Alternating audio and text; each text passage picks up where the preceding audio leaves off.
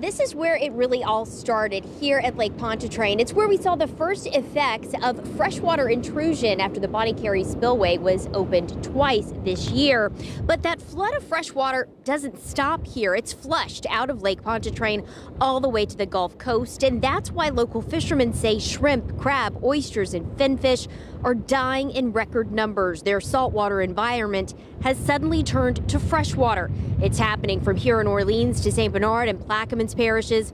But now a bill co-sponsored by U.S. Senator John Kennedy, who represents Louisiana, would establish a disaster fund to help those in the seafood industry recover from this devastating season brought on by the Bonnie Carey openings. The money would also help repair the damage done to the environment. Now, this bill is the result of constant pressure that local fishermen have put on Congress in D.C., as now there is a new group of crabbers from Louisiana on Capitol Hill right now, continuing that fight, now with new hope thanks to that new bill.